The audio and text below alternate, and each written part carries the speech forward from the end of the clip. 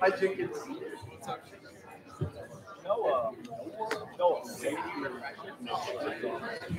All right, good afternoon, everyone. We're going to go ahead and get started here. So if you're standing, go ahead and fill in every available seat if we can. And if not, there's standing room in the back. Welcome to today's PE450 course lecture and professional development opportunity. Thank you for joining us live on our YouTube channel, West Point. We hope you enjoy today's topic, brought to you by Major Kristina Fauser-Martin. Major Kristina Fauser-Martin is a 65 Charlie dietitian with a certification in sports dietetics and strength and conditioning. She has held various clinical and performance dietitian roles. Her recent assignments include the West Point Athletic Sports Nutrition Fellowship and the H2F pilot and official brigade role out at Fort Drum. She is currently a DP instructor at USMA and teaches military movement and nutrition for performance within the kinesiology major. Before we get started, I want to take this opportunity to address a little bit of an administrative point for our PE450 cadets here with us live.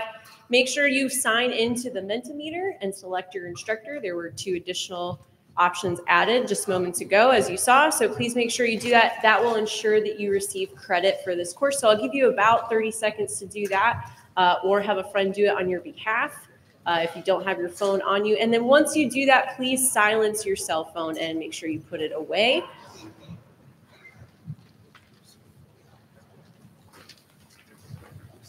All right, anybody need that QR code any further?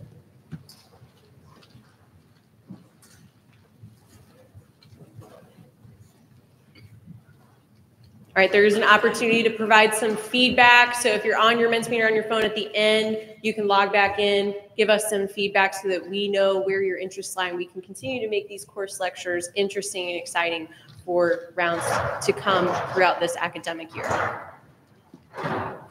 Take your police off. You're not supposed to have one indoors.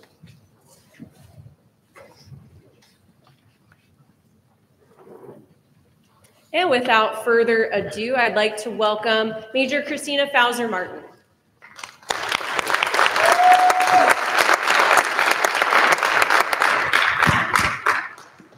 All right, thank you all. I'm really excited to be here with y'all today to talk about nutrition readiness, but with a real emphasis on what you need to know as a junior leader, okay? So if you thought that this brief was gonna be me telling you exactly what you need to eat to have the perfect diet, this is sadly not gonna be that lecture, okay? If you do want more information about that, you know that USCC has an awesome dietitian, Miss Christine Giordano, and she'd be happy to meet with you individually to go over any of that stuff, okay? So today we're gonna keep it broad. We're gonna keep it about resources that you will have at your disposal at your units, and then also just kind of things that you need to think about as a leader. So here's our agenda. Again, not going over anything in super detail to include the last thing about dietary supplements. I know y'all had a lot of questions about dietary supplements. So you will get a copy of the slides. There's some additional information that will be on there for you to review, but I will go through that a little bit more briefly today. All right, so let's just start with adequate fueling. All right, and I know this seems like maybe sort of a common sense thing. However, it doesn't usually, it's not quite that easy, right? Sometimes it's hard to get the amount of energy that you need to support yourself throughout the day. And if you could imagine, it's also, there's some challenges for your soldiers to be able to do the same. All right, so there's so much nutrition information out there. There's so many different things that are marketed to us on a daily basis of like, this is going to be the thing that's going to make or break your health or make or break your performance. All right, but we've really got to kind of just bring it back a little bit and think about what are the things that actually do make a big difference and what are some of those things that really don't make a huge difference overall. So this is what I like to call the hierarchy of fueling needs. All right, so the first thing that we need to work on is the very bottom, the base of this pyramid here, the base of the hierarchy, and that's getting enough. All right, so getting enough calories coming in on a regular basis is the first thing that we have to do when we're looking at both health and performance or optimizing both of those. okay? Once we have the calories coming in that we need, so the energy that our body requires for all of the work that we're asking our body to do on a daily basis, then we can start building on that. We can think about variety. What's going on with our macronutrients? Am I getting enough of each individual one? You know, we can have enough calories, but if overall maybe we're lower on carbohydrates, lower on protein, we still might not be meeting our goals. All right. Within that, we want to think about variety amongst those groups, because carbohydrates, fat, protein, that's just an overarching kind of classification of the food. But within those things, there's so many different foods that fit. And so if the only kind of carbohydrate you ever eat is rice, even if it's brown rice, we're still probably lacking some nutrients. So we want to have a nice variety of lots of different types of foods that fall within those categories. Okay, so once we've got that in check, then we want to think about timing, all right? And this really, you know, from a performance perspective, and as active individuals yourself, you've probably already played around with sort of what makes sense for you to eat before a training session. And maybe you've had some mistakes along the way, as many of us have, of, you know, eating the wrong thing before we train or before competition, and we immediately regret that life decision. So we want to think about the timing and what's going to make sense for that activity that we're doing. Now, this is up a little bit higher because ultimately, if we don't have enough energy coming in, just because I have a well-timed snack before training, it's probably not going to do that much for my performance as working this bottom part of the hierarchy here. Okay, and so once we've got those things in place, then we can think about some specifics. So this is where dietary supplements usually come into play, okay? Maybe you want to supplement with some type of protein powder, add in a vitamin and mineral that you might be deficient in, okay? Again, that is at the top, and it doesn't make that much of a difference overall if we aren't meeting the rest of the things on this hierarchy, okay? So when it comes to, you know, where do I want to spend my energy when it comes to nutrition, we want to think about it like this, that we really got to focus on that bottom stuff. And same with your soldiers, right? They're going to be like, hey, I want to know what supplements you take. Well, let's back it up, because you could maybe take the same supplements that I take, but if you're overall not eating enough, then we're probably not going to see those adaptations that we're looking for with our training, okay? So this is kind of just the overall thing here, but with that emphasis being that we want to eat enough, and I truly cannot say that enough. I know that we sort of culturally live in a world where oftentimes we're being told that we are not, or that we are eating too much. But for active individuals, that messaging doesn't seem to be super helpful. And we want to think about fueling all that activity that we're asking our body to do. So that brings me to our next little thing we're going to talk about here, which is energy availability. All right. Many of y'all are probably familiar with the, I guess, phrasing of calories in, calories out, or caloric balance, okay? So that insinuates that there's this sort of balance that needs to happen between the energy that we expend and the energy that we take in, okay? And oftentimes that's tied to the maintenance or changes of our weight. However, there's an additional concept that we know a lot more about now that is called energy availability. Okay, so this is ultimately the energy that's available for our body's just general like systems that have to function after we take away what's needed for performance. Okay, so ideally we have enough energy coming in that's going to support both our body systems working at max capacity, max ability, and then also the performance or the activity that we're asking our body to do. That's ideal, right? However, sometimes that doesn't happen. Maybe intentionally it doesn't happen. Like we are trying to decrease the amount of calories we're taking in, or we're increasing the amount of activity that we're doing, maybe as a way to change that caloric balance, change our weight. Or we maybe have an increase in our training load. All right, so we're not doing anything intentional, but our training load changes and we don't change our eating to go along with that. Okay, so when we have that mismatch, it would make sense that our body would be like, oh, got to protect those systems that have to function on a day-to-day. However, it does kind of the opposite. It actually prioritizes performance. So energy availability, and specifically low energy availability, which is depicted here in both of these sides here. So not enough energy coming in, or maybe we've got too much training load, and again, not enough calories to support that. That is termed low energy availability. And so that just is trying to describe that there's a bit of a partitioning of calories in terms of, what they're used for. So the partitioning happens with the calories needed for activity, and that leaves the body's systems to have to make do with less. All right, and we'll talk a little bit more about what that might look like here. So stay with me. Don't get too distracted. This is a really pretty colorful slide here. All right. But when we are in that low energy availability state for a prolonged period of time, or we are just in such a deficit that's very severe, that's going to impact our body's systems. Okay. So if they're having to do more or the same amount with less energy coming in, there's some things that it can do to help.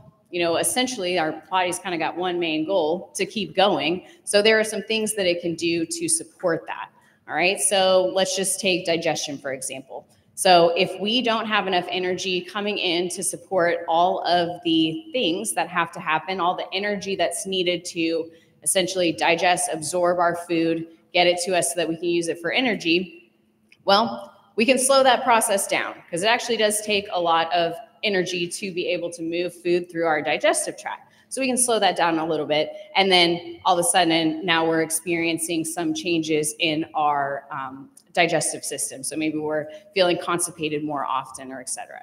So that's just one example. But if you look here on the slide, all right, the sequence of having all of those different systems impacted, so the signs and symptoms that come along with that, when someone is in that prolonged state of energy availability, that is what's now termed REDS, or relative energy deficiency in sport. All right, and perhaps in your research and kind of just looking at things online, you may be familiar with the female athlete triad, which was just this collection of symptoms experienced by women who were not eating enough, so low energy availability, not having enough energy coming in. They were experiencing issues with their bones, and also they did not have a menstrual cycle, so amenorrhea. So those three things together found that, okay, these people are experiencing a lot of health effects and performance effects as well. So that has now turned into what we now know as relative energy deficiency in sport. And, a couple important things happened. The first one is that it expanded to basically all of our systems, because really all of them are impacted by not having enough energy to do the things that we need to do. And then secondly, it expanded it to include males, because certainly both men and women are impacted by not having enough calories coming in, and it still can impact our systems in very similar ways. So if you'll notice on this slide, you have on the left the impacts to health, and so that really incorporates all of our body systems. And then we have the impacts to performance, so you can just kind of look through some of that. We've got changes in cognition, decreased motivation, changes in muscle strength, endurance. So a lot of stuff that we don't really want to happen, especially when individuals are training really hard. The thought is that, I'm going to train really hard. I'm spending a lot of time on this. I want to make sure that I get those adaptations, but this can certainly get in the way of that. And, from an injury standpoint, if we have that prolonged period of time, then it certainly can make you be at greater risk of having some type of musculoskeletal injury, which is already a concern in the Army as is. So eating enough is one of those ways that we can work towards kind of preventing or at least protecting ourselves from having that happen to us. All right, so when we think about, well, okay, so I need to eat enough, but what really is that gonna look like, okay? I've got a couple pictures here to show you. These are essentially just based off of the USDA's My Plate, but certainly with a little bit more of a performance kind of spin on it, but we've got our easy training plate. So when we look at these plates, it's just broken down to kind of the level of activity that you're going to be doing. So we got easy, moderate, hard training days. All right, and that can help you make sure that you are getting enough of that energy, enough of those macronutrients to support that activity just based on kind of what your training load looks like. So with the first one here, if you think about just having half of your plate there for your fruits and vegetables or some type of colorful item, then we've got about a quarter for carbohydrates, a quarter for protein, and then there's certainly some additional stuff on the outside. Okay, so this is kind of the basic plate. I would really say I almost don't put this on my slides because this is not y'all, okay? Most of y'all are not gonna need this easy training plate, okay? So let's just skip right to the moderate training plate because that's really where most of y'all are probably gonna start here, okay? So if you look at that, what changed? Carbs, really, that's the main thing that is impacted here. So when our training intensity increases, then we are going to need more carbohydrates to support that activity. So we've got our plate kind of divided into thirds, I'll say. I like to think of it like a peace sign. So you've got a third for carbs, a third for your proteins, and a third for vegetables. Again, looking at both these plates, right, we're getting some good variety, all right? We're not eating the same thing every day. All right, sometimes that might happen just, based on what's going on around you, and that's okay. Like our body's pretty flexible, it can handle that. But overall, if we have the options, we want to be looking for some variety and balance. All right, and then lastly here, we've got our heavy training plate, or, this might be what you would have before competition, before a longer competition. So again, what changed?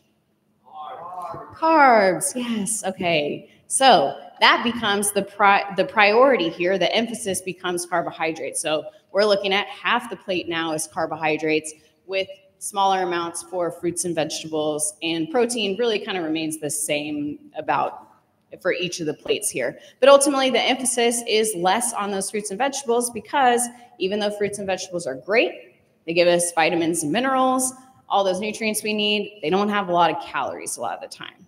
And they don't have a lot of carbohydrates per weight. So that is why we are going to prioritize those carbohydrates to support that activity that we are doing, okay? So these plates come from a really awesome website, which perhaps you're already familiar with it, the Human Performance Resource Center. All right, this is a DoD-created website or DoD partnership created website that's got a lot of great information that I will reference here in my presentation. Okay, so if you're thinking about, okay, well, how am I going to talk to my soldiers about what, potentially their plates could look like to optimize performance? These are easily things that you could show them. All right, and then how do you know if you're eating enough? What a question, okay? Well, you could track it, okay? That doesn't always work for everybody. It's not always super practical. So I like to think about some of the more subjective things that I can internally assess about myself to kind of see if I'm on the right track there. So you'll just see kind of some different things here. Obviously, we can look at our energy levels. What is our performance looking like? How are our training sessions going? Like, am I arriving to training feeling ready to train? Do I feel like I'm still recovering from the last workout? Am I having some lingering issues that don't seem to be getting better? Am I thinking about food a lot? That one seems kind of like, okay. But really, when we aren't eating enough, oftentimes our thoughts about food increase and they can be a little bit more intense. Oftentimes when we are well fed, when it's time to eat or we start getting some signals that we are feeling hungry, then, we start thinking about food. You know what? That sounds good. I would really like to have that for lunch today. But then once we are fed, those thoughts kind of go away. But if we're thinking a lot about food, especially if you're thinking about foods that maybe you feel like might be off limits for you, that sometimes is a sign that like, okay, maybe we just aren't eating enough overall. Okay, and then lastly, digestion. I already mentioned that a little bit, just, if we are not having enough energy to support our gastrointestinal tract working, then that can certainly slow things down there. And then finally, mood. Is my mood feeling stable throughout the day?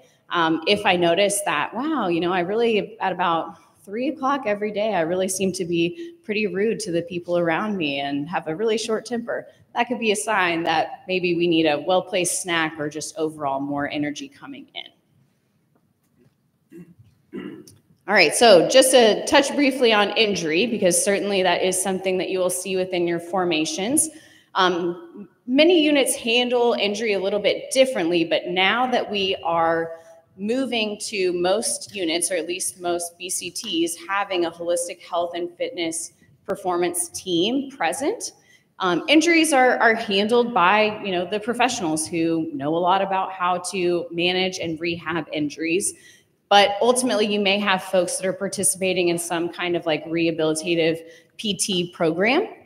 Ultimately, we still need to eat enough. All right, we are having a increased need just because there may be wounds that need to heal, but then also, that needs to be balanced with the fact that maybe we're not training as much as we were before.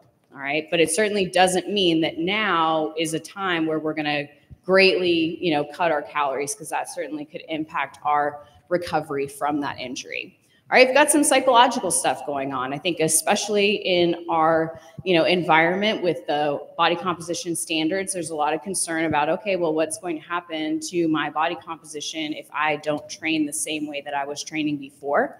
And so that's certainly something that your soldiers could come to you of like, I'm kind of worried about stopping doing this because I'm worried that now it's going to make my body composition or body fat exceed the minimum or the maximum standard. And then also, eating is a coping mechanism. It just is. It's comforting to eat for most of us. And that's okay. It's fine that it is a coping mechanism, but it can't be our only coping mechanism. So we've got to have other tools in the toolbox to help get us through stressful times so that we're not leaning so heavily on that one tool. Okay? And then we want to think about maintaining muscle mass as best we can during times of, either immobility or just recovering from that injury. So prioritizing protein, specifically leucine, which is one of the branched chain amino acids. Leucine is found in higher amounts in like dairy products, specifically the ones from cows. So milk, cottage cheese, but it also is in beans as well. So making sure that we get a good source of leucine, and then consuming that protein throughout the day versus just kind of like one or two larger meals.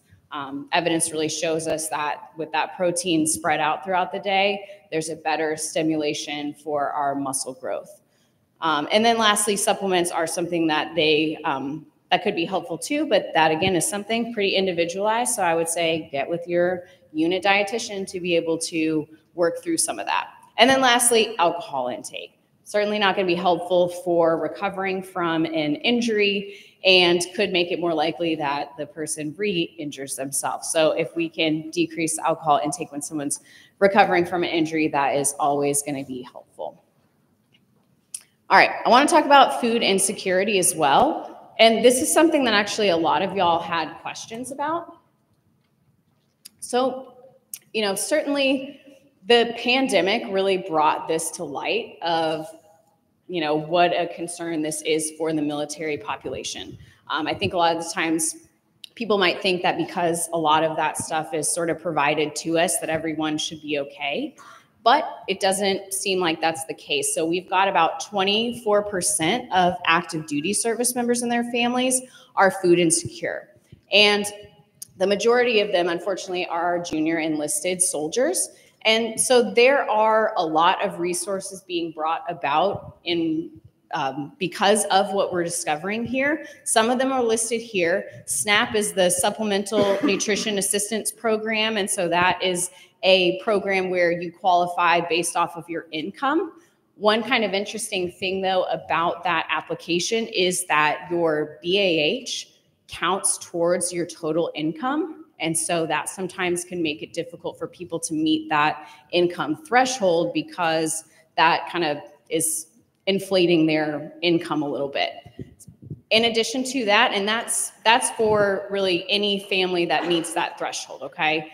When we have WIC, which is women, infants, and children, this is just for, individuals that have a family with children or pregnant or nursing mothers. And that one also has an income threshold that must be met, as well as, they have to show a nutritional need. So, whatever the case, the WIC folks can assess, like, does the family have the ability to be able to buy everything that's needed for that child. And so if that's not the case, then there's additional money, or usually it's like a voucher that's given to them that they can use at the grocery store. So those are two options that are available. And then the next one, the FSSA, I forget what it stands for. I can look at it real quick here.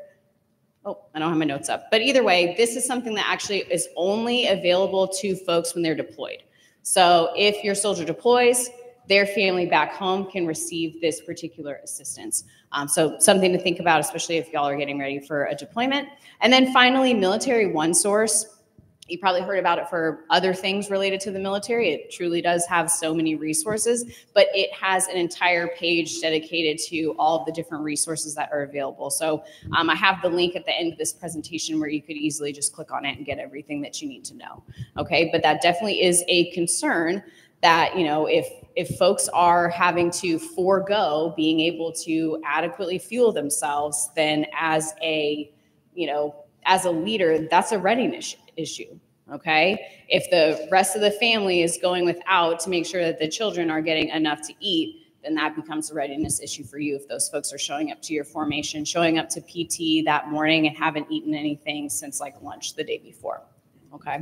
So we wanna make sure that we can address that, and you know, you just gotta ask those questions. You know, of course, when you're getting to know your soldiers, this can be a hard thing for them to talk about. Within the military kind of treatment facility system currently, they've started to implement it's called the hunger index. It's supposed to be like a vital sign, like, you know, we're taking your blood pressure. It's just 2 questions that are asked. You know, are there times where you feel like you are not going to be able to buy food if you run out of it? It's just 2 questions that they ask. So that's another way where people are going to be referred to resources. But as a leader, that's something that you can also just ask your folks if they need assistance with that, and then connect them to those resources. All right, so important regulations that you need to know. Now, there's many of them.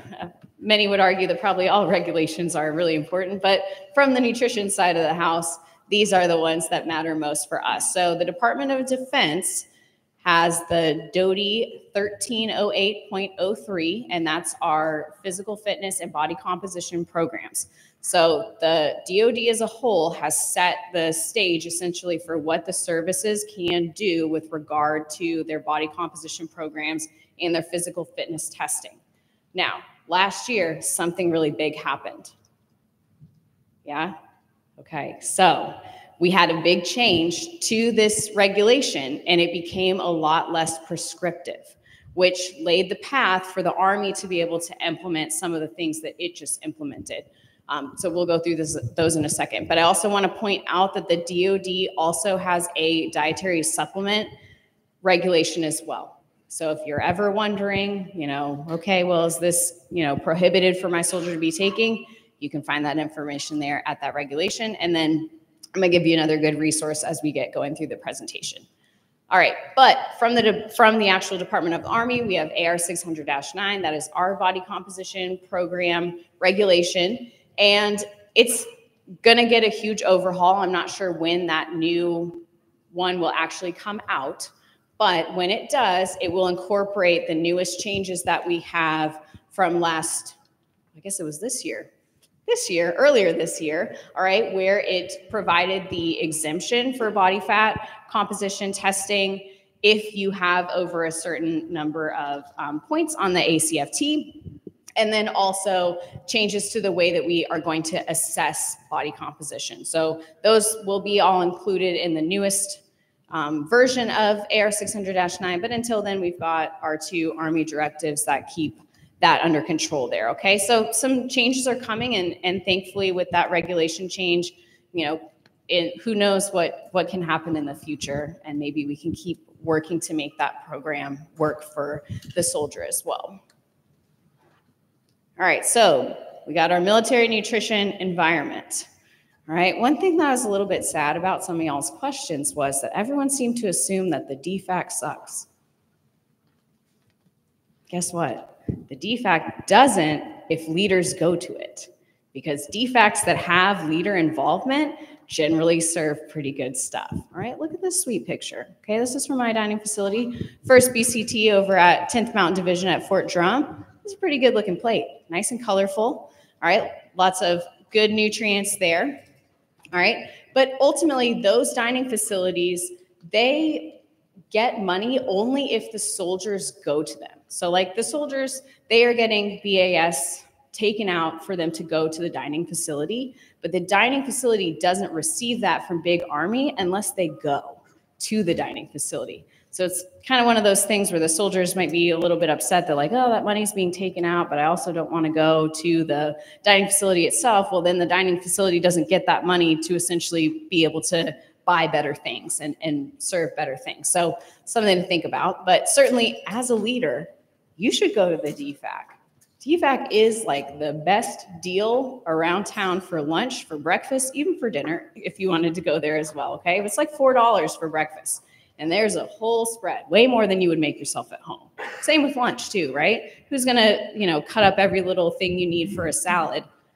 Probably not that often, right? But you can go to the dining facility and get that whole spread for $5 or $6. So it really is such a good deal, all right? In addition to just being a good deal for you, it's also a great opportunity for you to sit and get to know your soldiers, okay? So we don't have to have work meetings during that time, but we can just sit and just be humans together. All right, they're able to see you and what you eat and, be able to kind of model some of those good behaviors that we're talking about here today. All right, other things that are available. So not every location has this, but they are becoming more popular, are food trucks. So at Fort Drum, that's actually our food truck from Fort Drum, but it would drive around and it would be in different spots. Like you'd follow it like on Instagram and it would say, okay, we're gonna be outside here for breakfast one morning. So that can make it a lot easier for your soldiers to refuel quickly after activity, especially let's say they post up in front of the barracks after PT. That means they can go ahead, get their refueling in very quickly, and then go about their day. So food trucks are kind of the thing of the future. Also, of course, they've got the PX. There's other restaurants that are available on post.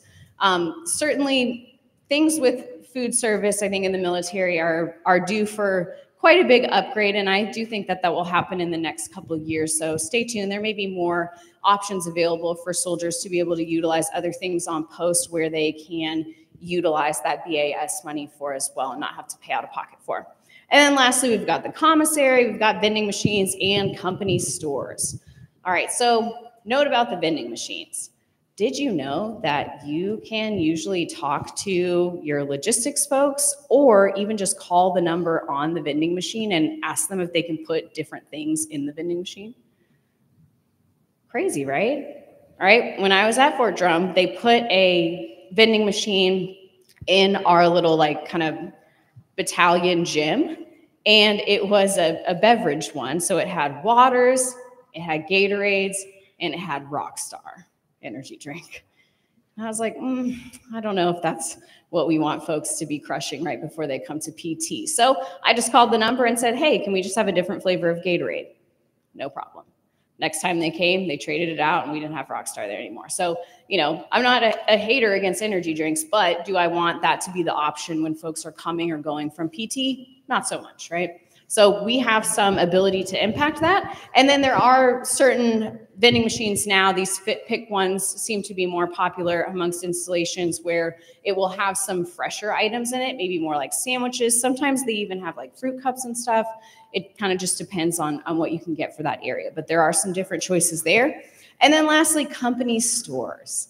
All right, if you've got any say over what could be available in your company store, that could be a great area to be able to influence and make sure that your folks have what they need to refuel, and it's not literally just cases upon cases upon cases of bang.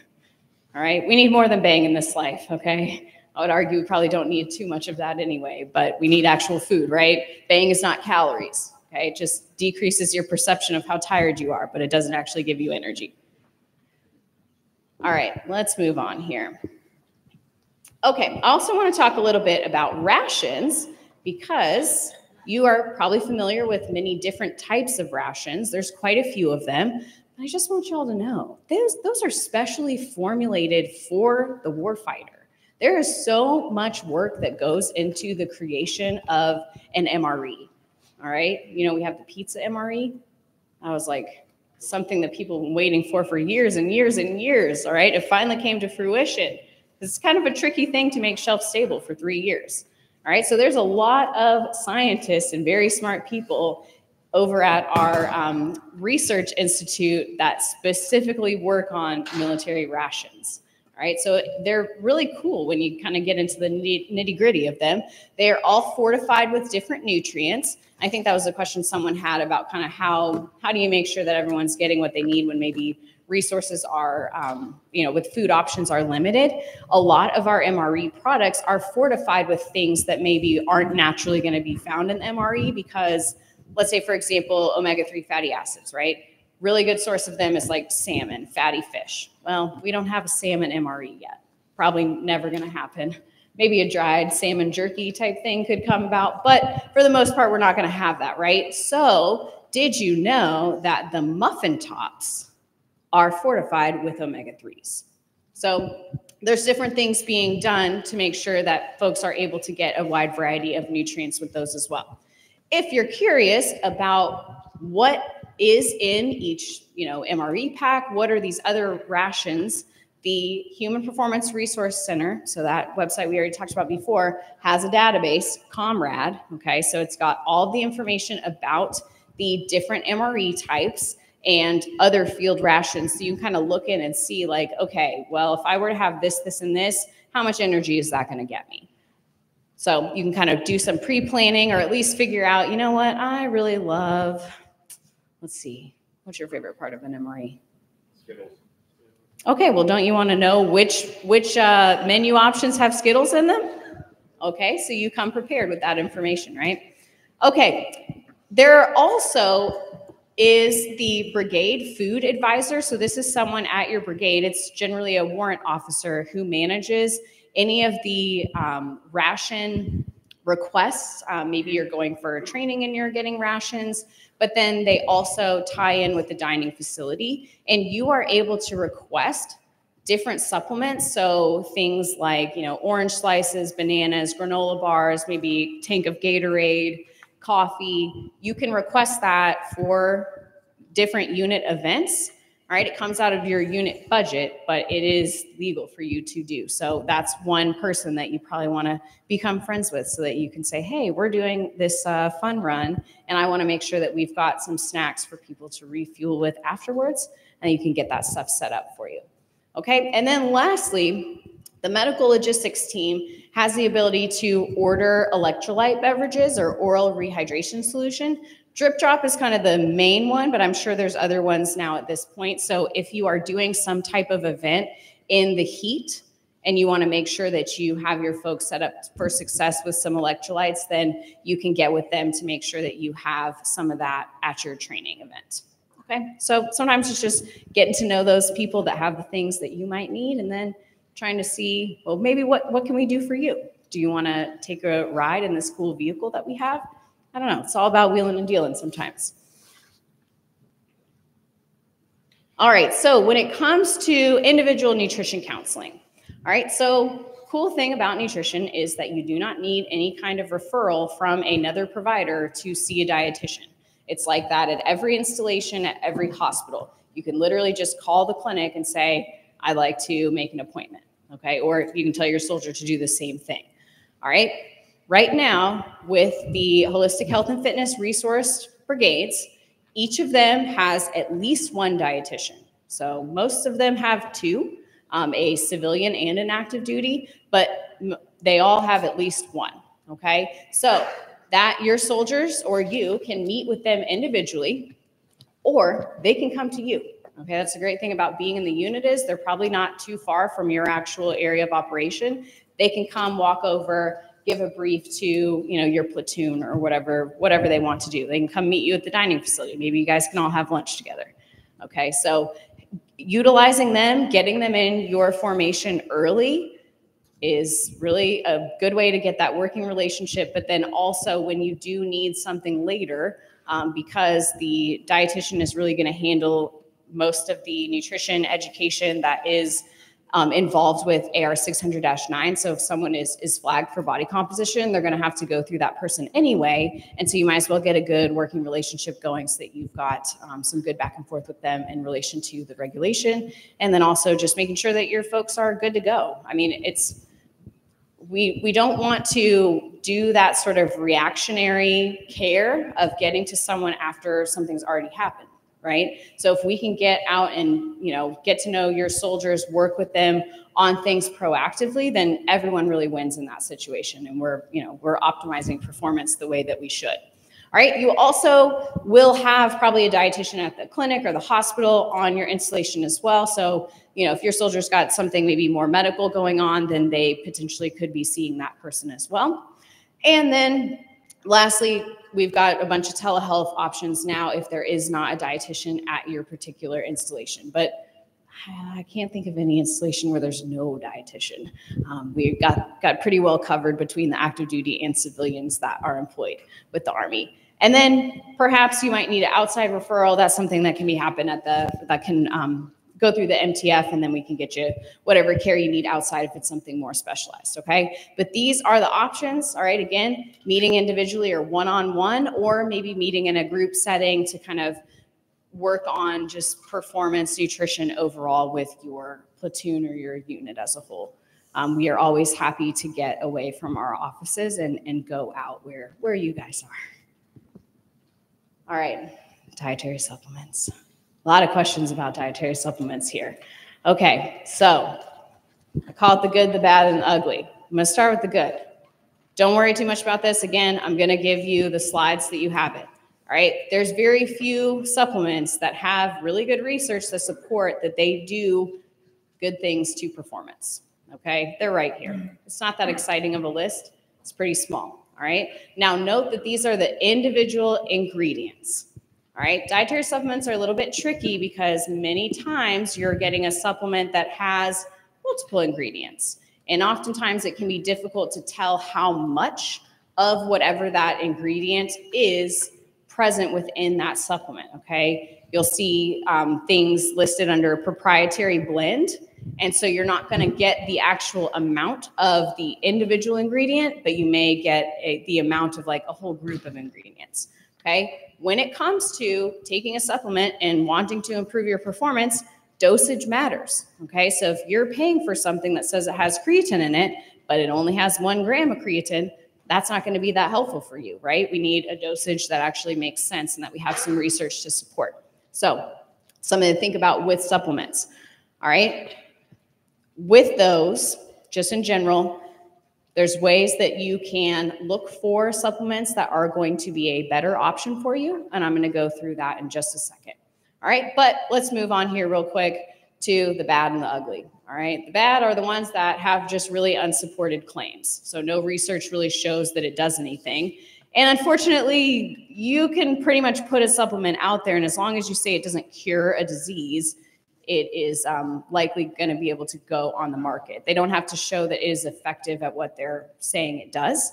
All right, so that's the bad stuff. It just doesn't really do anything, or it doesn't contain what's needed to actually cause a physiological response.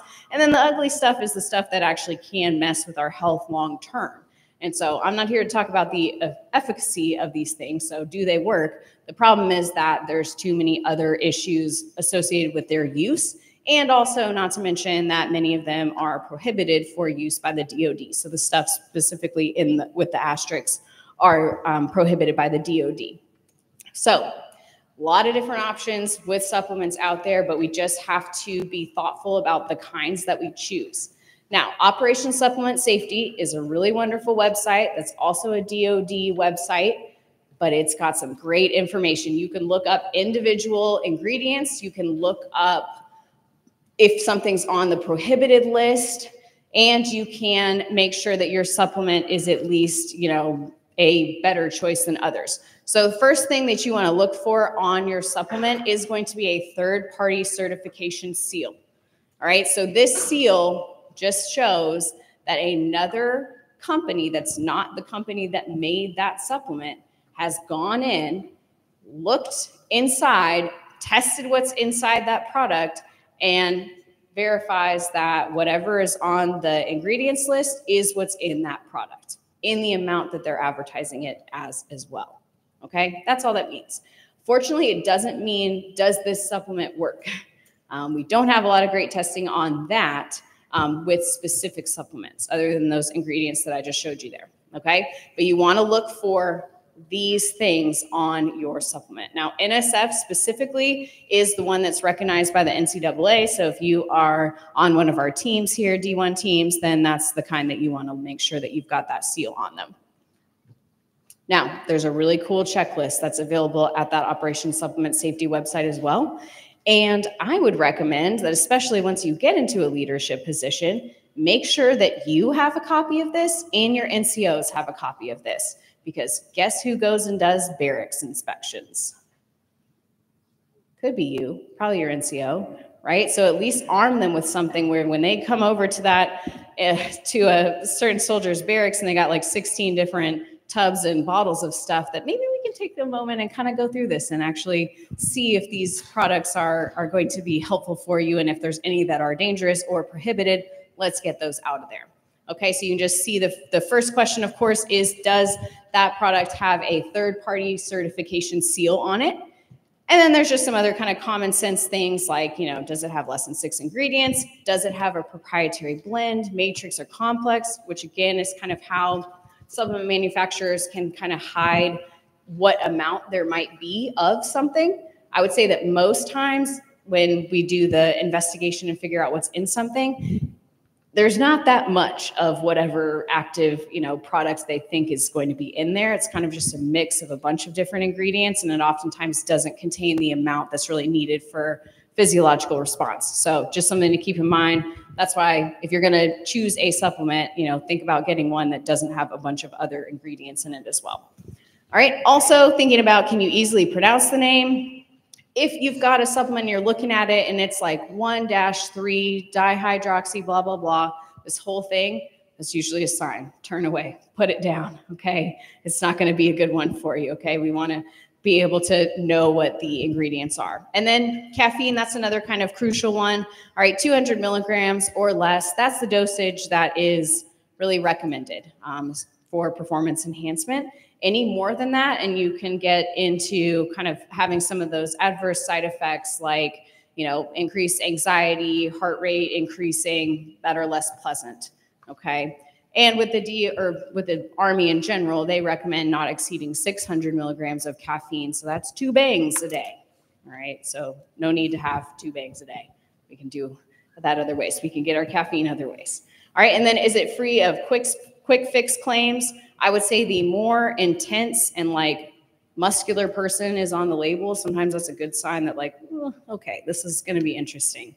Oftentimes the kind of boring stuff, like the first slide that I showed you, doesn't have that fancy of like graphics on it. It's like, this is creatine.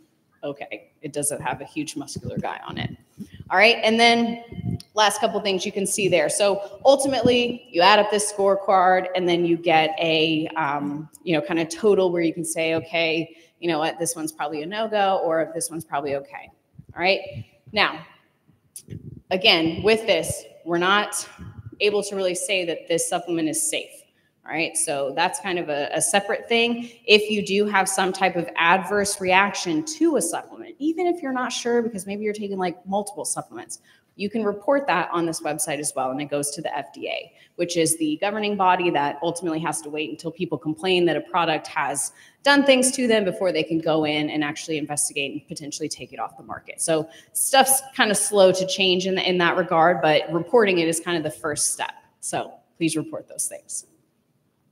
All right, some final thoughts for you here as we close. All right, first one is, you know, just having that presence.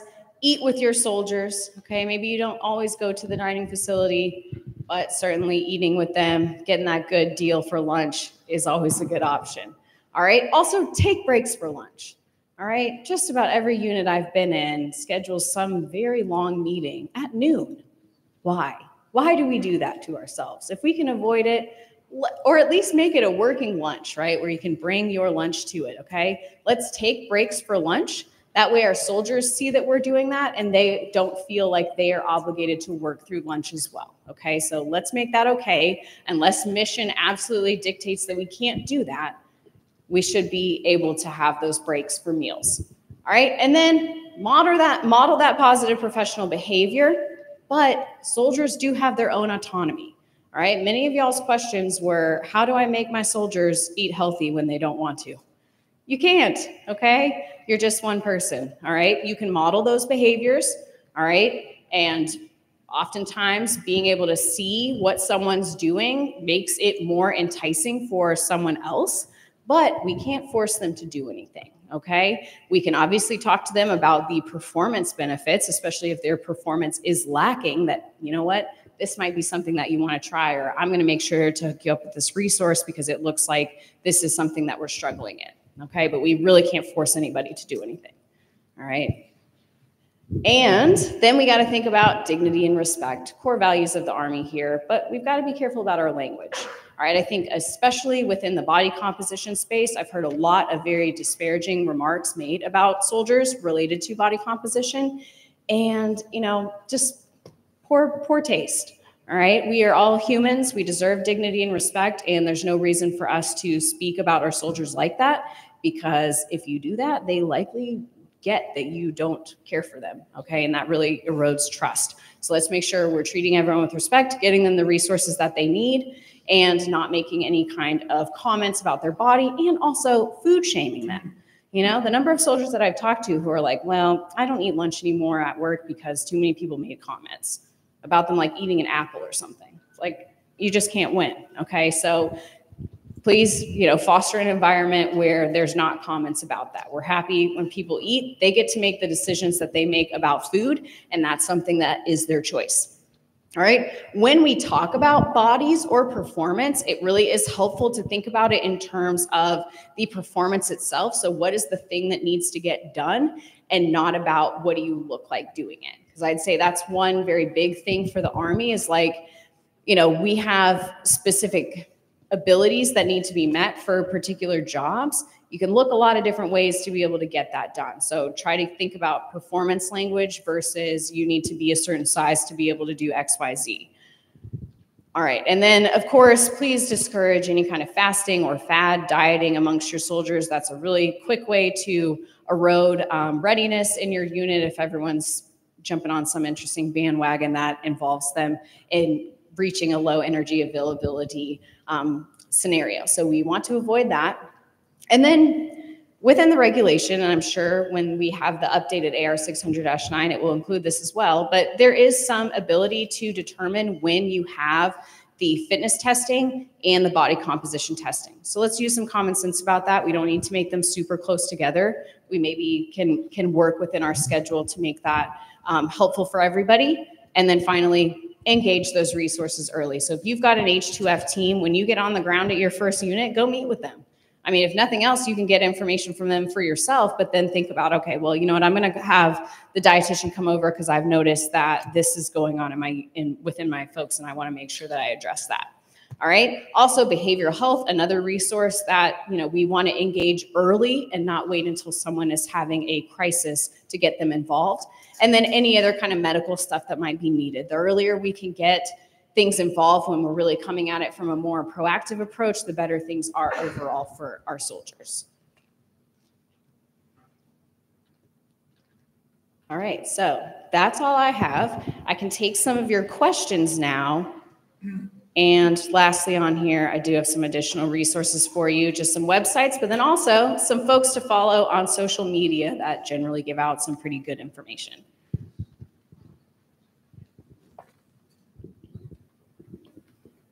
Is everyone awake still? No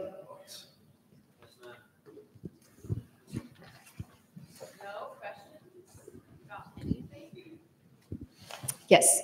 Then how would you best approach someone you feel like is suffering from Reds? Like, how would you best help them without trying to intervene? Since it's hard to intervene with diet, so how would you, either through nutritionist, intervene in that way? Help make sure that they're not like suffering from the consequences of having Reds.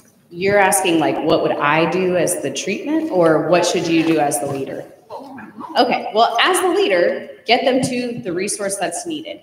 Certainly when you talk to them. Can you repeat the question, ma'am? Oh, thank you. Forgot to do that. Okay, so she's just wondering, you know, if someone is experiencing REDS, what should you as the leader do, but then also what would I do as the dietitian to kind of mitigate that situation? So firstly, as the leader, you know, certainly when you are speaking to them, I would definitely come at it from the angle of performance, all right? Like, hey, performance seems to be suffering. What do we think is going on?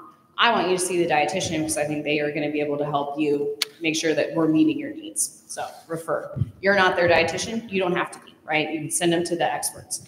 And then on the dietitian side, when we meet with them, we will kind of explore a couple different things, but ultimately just making sure that, you know, what is the reason for why we're not meeting our needs? Is this a time thing, a knowledge thing? Are we purposely doing this? And then that kind of helps us figure out how we address it. And then back to kind of the leadership standpoint, if you've got someone who is not meeting their needs on a very prolonged basis, then there are things that you can do in coordination with the medical team to either kind of decrease the physical stuff that they're doing to make it easier for them to be able to meet their needs, just for a temporary time, and then we can work them back up to full abilities again.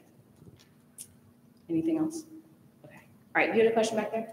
Can you go back to the slide that shows the supplements that to stay away from?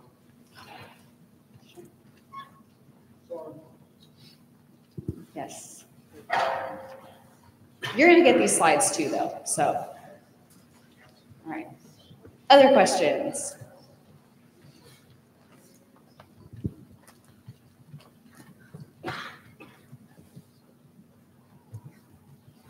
Yes.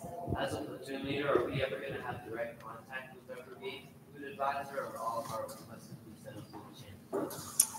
They probably will go through the chain, but there is nothing stopping you from like introducing you to that person. You know, you probably see them in passing different events that your unit might have. So you could, I mean, I don't think any of them would turn down like, I'm not going to meet with you. Like no one comes looking for them anyway most of the time. So they'd be like, oh, this lieutenant wants to talk to me? Cool.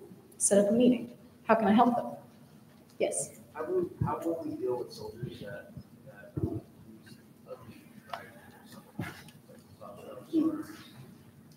All right, so how do you deal with soldiers that are using the ugly supplements? All right, so the thing with, overall you could come at it from like, it is illegal for them to use some of these things, all right? If you are provided testosterone by your actual medical doctor, that's different, okay? But if you're finding like paraphernalia for some of these things within their area, like that is something where you can specially request that they are drug tested and they are drug tested for those things. So, I mean, that's one way to do it, and then that's a UCMJ situation. But I mean, certainly with any of the other things, just, you know, educating them on the fact that like, this is just not a great long-term plan, and there is a lot of side effects and other long-term complications that I think as like an 18-year-old, you're probably not caring that much if you can have kids later in life, but you might care about that at some point. So just trying to kind of help them out with that. But if anything falls within like the prohibited list, or it is not something that a soldier is supposed to be engaging in, then you can certainly use that side of things too. Yeah. Other questions? Instructors, did you have any questions or comments to highlight?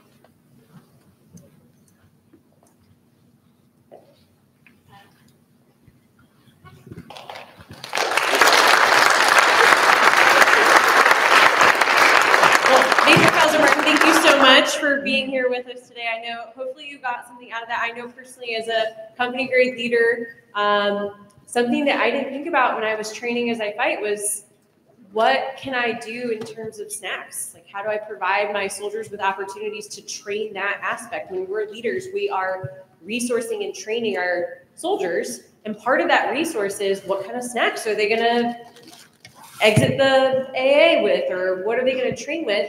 If they're having that for the first time when we are in the fight and it doesn't agree with them or it doesn't assist in their performance, that's the wrong time to figure that out, right? So we want to make sure that we are knowledgeable on that and we know who to go to. So Appreciate you being here today. Appreciate all of you being here today. Again, this slideshow will go out in a link on the YouTube channel. It'll also go out on Canvas along with all of the regulations that you saw cited and all the resources and social media accounts. So you will have all that information armed. And particularly if you haven't done this already, into your Save for Later folder that you can pull out when you're a platoon leader. And oh, I remember we had a lecture on this in PE450. I can pull that out, look at the DODI, look at the policy, look at opss.org, and get that list of no things that your soldiers aren't supposed to be taking, you're not supposed to be taking, because it will change. The landscape will change over time. Without further ado, that is all we have. You are dismissed to head out to your next class. And if you have any questions, please feel free to come up and talk with Major Fauser-Martin.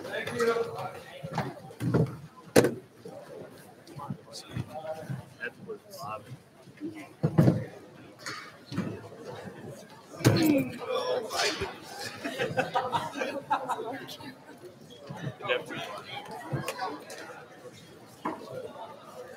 I had 3 classes.